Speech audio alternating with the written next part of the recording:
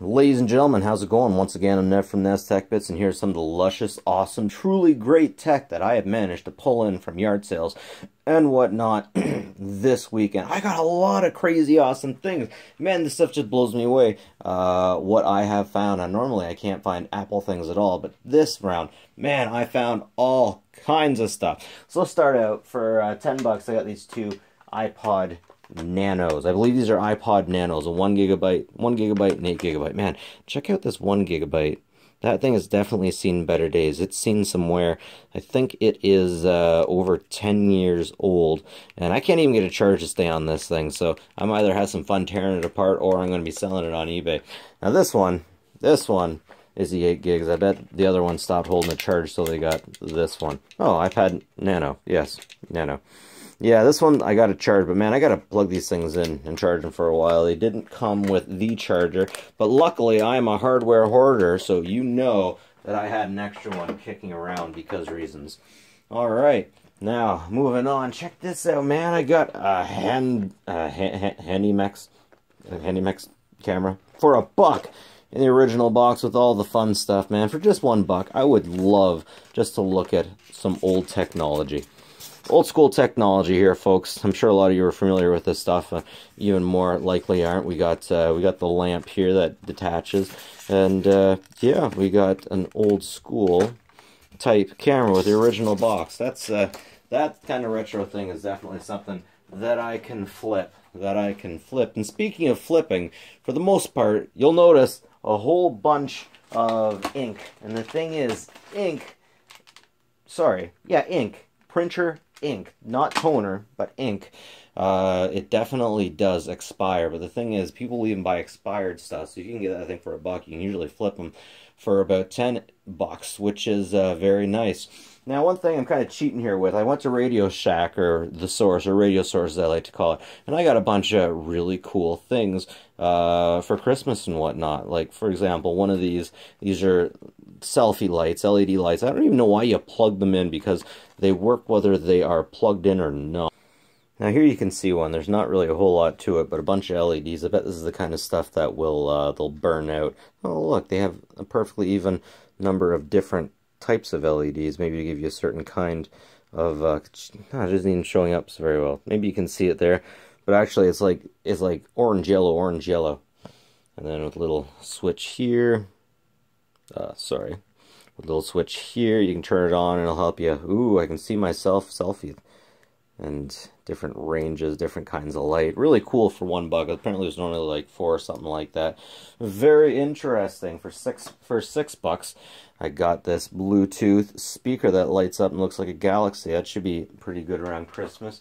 Next up, got a gadgetry home video camera, so you can see who is knocking on your door. So that should be interesting. I'm looking forward to getting into that and seeing what it's like. Now this, oh man, I'm happy with this thing. I probably shouldn't be, and my wife probably isn't a whole lot either. This, oh, I gotta make some room to get into this.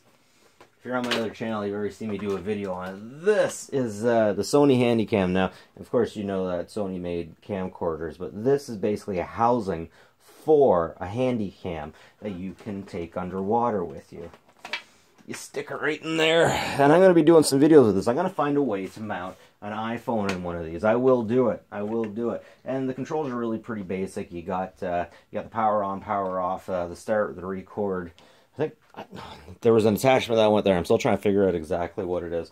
And you're supposed to hold it like that, but man, this thing is heavy. I wouldn't be surprised if it was like 5 kilograms. It's more than maybe 5 pounds. Maybe 5 pounds. Yeah, it's got a leak sensor, and then you can see what you're recording up there. Really cool, but really heavy. Now, the guy I got this from had a beautiful pond off the side of his deck, and he'd put that down to see what the fishies were doing. So yeah, that's cool stuff. Next up, I'll talk about this typewriter, calculator. Crazy thing. My brother EP45. It is actually a typewriter, and it tests okay. Gotta say, you're really lucky if you can get something like this that has all the pieces you need. And it looks like it's in pretty good shape, too. So maybe this is something that I'll be messing around with my daughter. But still, really cool. I love this old school tech. Now, one thing that is quietly actually popular, I get a lot of views when I make videos about these old Sharp calculators, and there's some accountants that need calculators like this. Just need them. You know what, before I get on to the last, I want to talk about, so the guy I got this from, I got this stuff from, it's recording stuff. Man, check this out. This is an old school strobe light. He used to use this strobe light for when he was doing war movies. Man, this guy would do professional, like professional. Actually, he's moving. It doesn't even matter if I show you. Yeah, good stuff. Good stuff. There's no in the studio anymore, but it looks like we got some 8mm film here, which is interesting because I don't have anything to play it with. Apparently, it's like karate and stuff. Oh, that looks like a moon. Oh, the moon is blue like a big lagoon. So yeah, interesting stuff there. I'm getting into the retro stuff now that I'm learning exactly how it works, like with the Super 8 and whatnot. But last up, let's talk about the Mac that we got over here. Alright, so this iMac that we got over here is a really interesting find. I only got it for 20 bucks. The guy lied and said it's powered up. Unfortunately, it doesn't. For 20 bucks, though, I don't care because the keyboard is worth at least 20 bucks.